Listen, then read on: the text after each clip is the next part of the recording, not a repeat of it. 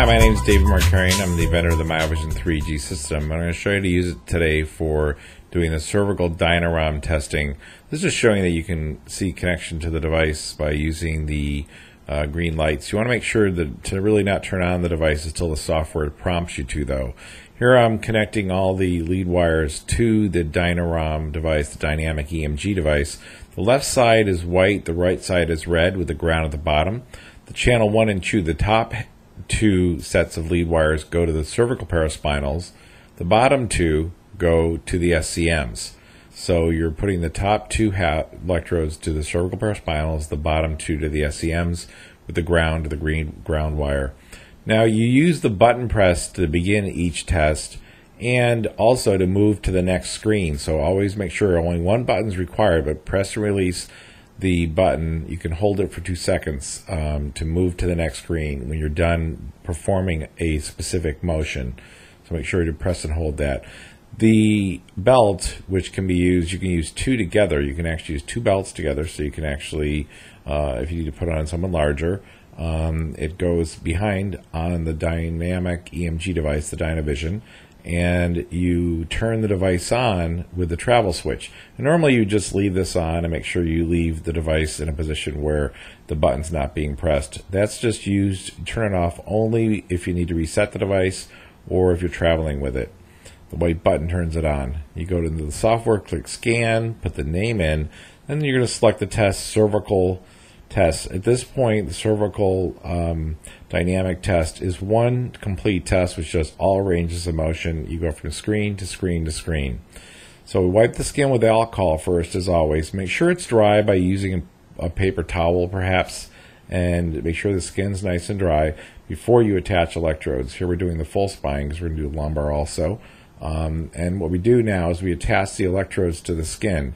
You can put them on the device first, or you can place them on the skin first, whichever you're more comfortable doing. Here you can see we're at about C4. Always go below T1. Go down to like T3 approximately, because you want to be able to get the muscle activity from the upper thoracic area, which responds. You can even put them lower than it shows here if you want to. Take them down to T3, T4, T5. And this is the left and right sides for the cervical paraspinal. This again corresponds to the upper channel 1 and channel 2. The left is white, red is right on the dynamic probe, and you can see that you also put the ground approximately in the bony prominence there. That's the black lead wire from the dynamic probe. And the next thing we do is we put on the sEMs. And with the sEMs, we attach electrodes, as you can see there. And again, that becomes channel 3 and 4. Left is white, red is right. And here you can see the dynamic probe. We place the device on the body, and you can see how we have the electrodes. You can actually have the electrodes so they're rotated a little bit so that the lead wires are not tugging on the patient. You can see there how they're placed so they're not tugging on the patient. Those are the sEMs approximately. Have the doctor choose where he wants to place them. We begin the test, and the bottom is the range of motion. The top half of the graph is the cervical paraspinals. Bottom half of the top half of the graph are the sEMs. So we begin by holding down the button. So you hold down the button, press and release, and then you'll start the test. And that's how you begin each of the tests, is by pressing and releasing only one button, not both.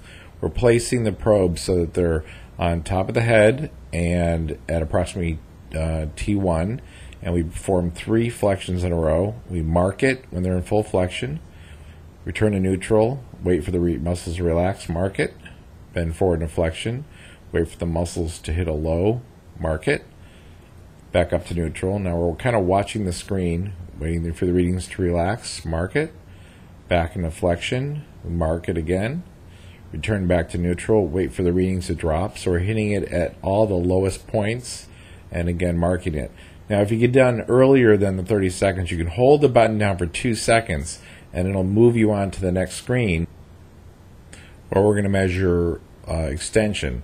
So you can either leave the probe behind the patient like it is, and always leave the probes right where they are and then press the button and hold it so you don't remove the probes from the skin. So here we have extension, and you can place the the device on the shoulder if you want to. We go to extension, wait for the muscles to relax, press one button, mark it, make sure it's marked on the screen, go back to extension, mark it, come back to the center, again mark it again by pressing and releasing the button, go back to extension, we mark it again by pressing and releasing the button, come back up to neutral, wait for the readings to drop and relax, and press and release the button. Again, if you're done soon and you want to get done, don't pull the flex visions off the body, but just simply hold the button down for 2 seconds and it'll move you to the next screen. Alright, so again, you press and hold the button for 2 seconds and then release it, and it'll move you to the next screen, so you never have to touch the computer's keyboard while doing this test. So now we begin the next test, which is lateral flexion. You can see you can place the probes so that the flex visions are this way, or you can flip them upside down. Here we go, lateral flexion. Go to the left, mark it at the peak, back to neutral, mark it at the valley. Go to the left, mark it at the peak, back to the center, mark it at the valley. And we're looking at the muscle tensions. We're looking at the valley at the muscle tension, not the range of motion. So we're looking at the top half of the screen, looking at the levels of muscle activity. Again, you hold the button down and take you to the right now. So now what we're going to do is we're going to press the button again to begin a test to move to the right. So you press and release the button, go to the right, you mark it at peak, press the button again at neutral, press it again, and release, back to neutral, press, move to the right, press and release the button, back to neutral, press and release the button, and you're done. If you want to move on to the next level, you press and hold the button and it'll take you to the next screen. Now we're going to do rotation. Because we cannot do rotation with the actual device itself, in terms of rotation, measuring rotation, we do it in a standing posture or seated. We use the button press on the flex vision to take you through rotations. We're going to do 3 in a row. Rotate to the left, mark the screen at peak, back to the neutral, wait for readings to drop, mark at neutral, go to the left, mark at the peak, back to neutral, mark at the valley, go to the left, mark at peak, back to the center, mark at neutral, and then when you're done, hold the button down for approximately 2 seconds. It'll take you to the next screen where you perform right rotation. So approximately 2 seconds. And then we perform right rotation. And again, you're marking in the peaks and valleys. So we begin our right rotation, mark with the button to the right, peak, back to the center, valley, to the right, peak, back to the center, valley, mark it, to the right, peak, press and release, back to the center, valley, press and release. Now if you have to redo, click the clear button on the screen. Now you hold the button down again for 2 seconds, it'll take you to rotation, where we're going to do range of motion and rotation. Now we can take the actual device, the actual DynaVision off the body so that it's not in the way. We place the left hand on top of the forehead and we measure, press and release the button to begin, press and release to mark the end range of motion, press and release back at neutral, and we're able to measure and graph over time.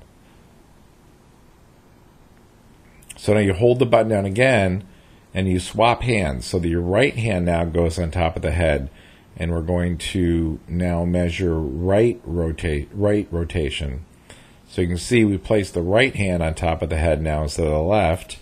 The other one probe goes on the table and we press and release the button, go to the right, mark it by pressing the button, back to neutral, mark it by pressing and releasing the button, back to neutral.